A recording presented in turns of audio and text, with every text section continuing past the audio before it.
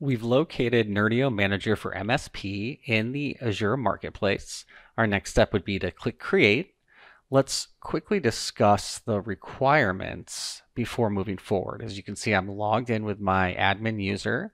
That user needs to have both global administrator rights within the tenant, as well as ownership rights to the subscription that I'm going to be using, right? So we look at our first option here is to choose the subscription for the managed app project. I'm choosing that subscription that I've got ownership rights to. Now, with any Azure managed app, you're generally going to see resources in two resource groups. The consumer is going to manage one resource group and the publisher is going to manage the other. In that case, Nerdio is going to manage the app group down here, and you'll have full access to the resource group here. So we're going to call this first resource group, which is going to contain the managed app object. We'll call it NMM. Oh, let's go actually click on Create New. We'll call it NMM RG Managed App Object. We'll hit OK. I'm going to place everything in West US. That's where I'll be working out of. And then for the managed app details, let's call the application Nerdio Manager MSP. And we'll go ahead and leave this resource group default, and I'm going to just copy that. We'll hit Review and Create. There'll be some validations. There we go. And we'll also need to agree to the billing terms. Please keep in mind, right, this is important to understand and review. And then we'll go ahead and hit Create. And this will likely take about 5 to 10 minutes, maybe less, to completely create. We'll be able to check that status as we go. And I'll hit pause on the recording while this completes. Okay, we can see the deployment has completed. If we look at this resource here, Nerdio Manager for MSP, we can click on it. And this will actually take us to the managed app object resource. And so we can actually click on the managed resource group. This is the one that contains the actual resources. We'll give this a moment to load. And we'll notice we've got 6 new resources.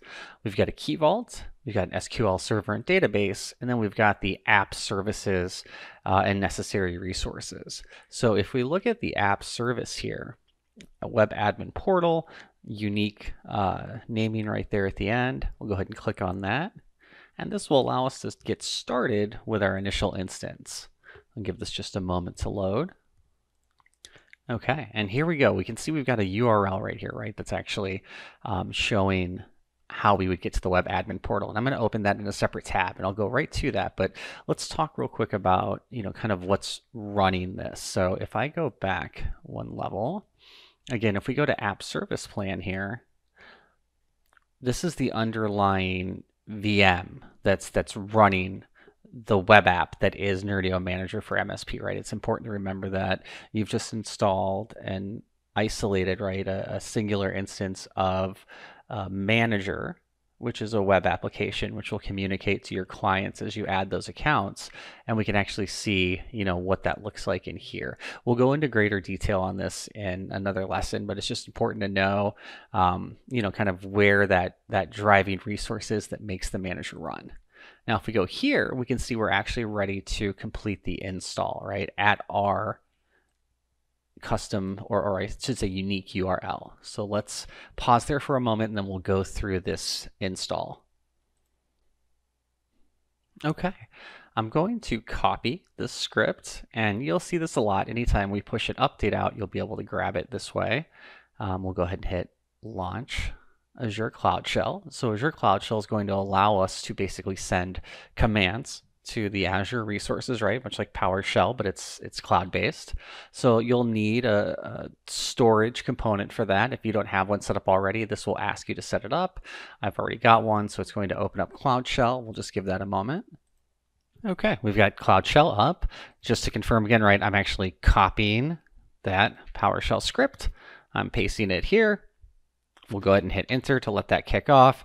And this is going to go through the process, right, of updating the contents of my web app, right? So this will likely take let's call it 5 minutes, maybe less, maybe slightly more. As I set some of these expectations of time, please keep in mind, right, that they are just expectations based on Azure's ability to communicate and respond. So I'm going to hit pause for a moment while this completes. We'll just point out, right, we can kind of see, specifics to what it's talking to. I see my subscription, I see that group, and I'll meet you right back here. Excellent, and that has finished. We can see we're back at the shell. I'm going to go ahead and close that and come back here. I can hit F5 to refresh. Again, keep in mind we're at our URL, so it'll ask me to log in. And now I'm going to provide the consent. And we're in NMM. Go through the registration. Give me a moment here. I'll hit register. Again, we can see like the tenant and sub information down here that's getting confirmed with that registration. And again, we see that admin portal's right there. We should see our initial install of NMM. Excellent. We'll go through these blades in the next lesson.